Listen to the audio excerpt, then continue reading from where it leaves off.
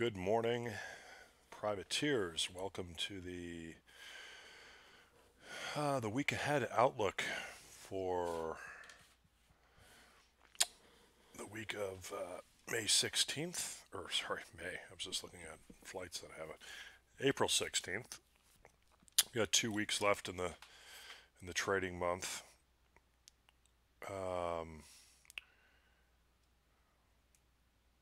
Obviously, the most important piece of news out over the weekend was it was Friday when I was at dinner, where Trump set off the missile launch into Syria. We were pretty much expecting it over this weekend. The market didn't seem to care too much on Friday. So we're thinking that the reaction here on the open, the market is open now in New Zealand and opening up at the time of the video, time of recording is opening up in Australia.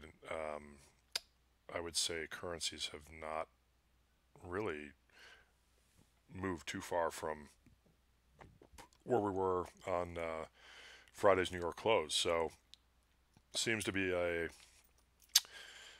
fairly muted reaction to this, but we'll see in a couple hours time when the U.S. equity markets, the futures open 5 o'clock Chicago, 6 o'clock New York, so that there might be a little initial risk off type move. But dollar yen is opening right pretty much. Actually, I think it's a little bit higher now. We're trading around 107.50, and we closed at 35. So that to me is a sign that equities may not dip at all on the open.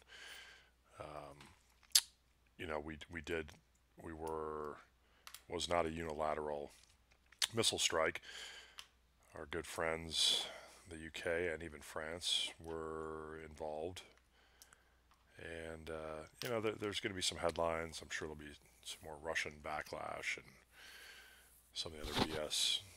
So it will still be kind of headline driven. But as far as expectations of a big risk off on the open, it does not look likely at all. And I kind of said this Friday night as well when I was at dinner. I just didn't think it was that big a deal. The week ahead, we have the other thing. We had a decent drop in the VIX on last week. We're back under 20. It was down at close at 1740. The MOVE index, which is the volatility index for fixed income as well, was lower. So the market, there seems to be a more improved risk appetite backdrop for the market. Stocks have really had a tough time going down, even on some of these Comey tweets or Comey news and the Cohen news on Trump. Stocks just they don't like going down right now. So I'm waiting to resell higher levels. As far as the event risk going ahead, we got U.S. retail sales. We got the Bank of Canada on Wednesday, CPI out of the UK, New Zealand, Japan, and Canada, all coming up this week. So, a few data points worth paying attention to. A couple of our investment bank research strategy people. They like to put out their trade of the week. One of them was saying they like being short euro and long Aussie. I actually don't mind that so much. The positioning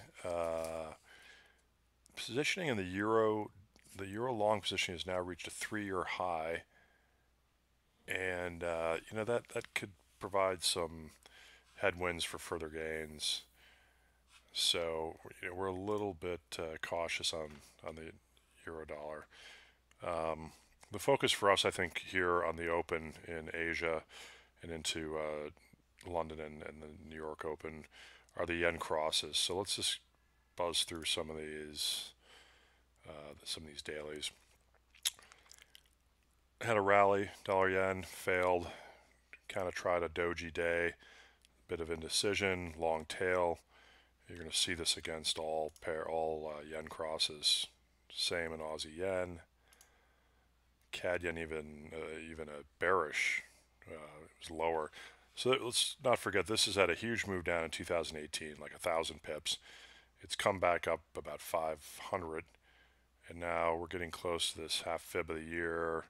And we've got some indecision here on this bar. Made a new high, made another new high. That kind of bit of a stretch, but then closed lower. So been running a long CAD yen position. I'm turning cautious as we approach the half fib of the year and the 100-day moving average up here at 86. So for me, we're definitely scaling out of this position. It's been a good move. We've been long for a couple hundred points, so we'll take that in this type of environment. Euro yen, again, kind of a long tail, but closed higher on the day. Sterling yen, similar.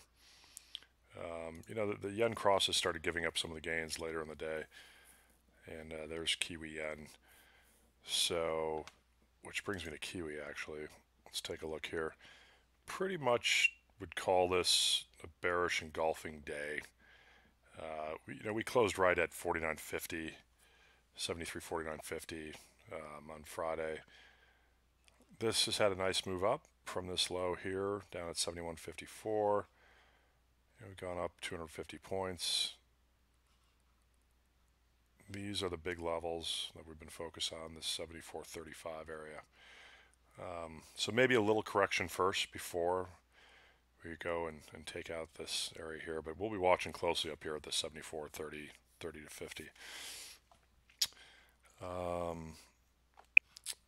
Equities, let's pop over and check out the S&P and NASDAQ and see what they did. They were down a little bit, kind of an uneventful day, smaller range, maybe slight doji type bar.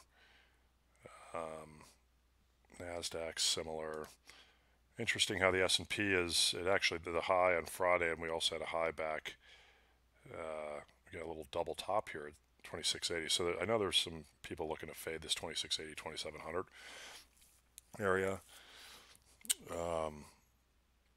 So that's those are the equity markets.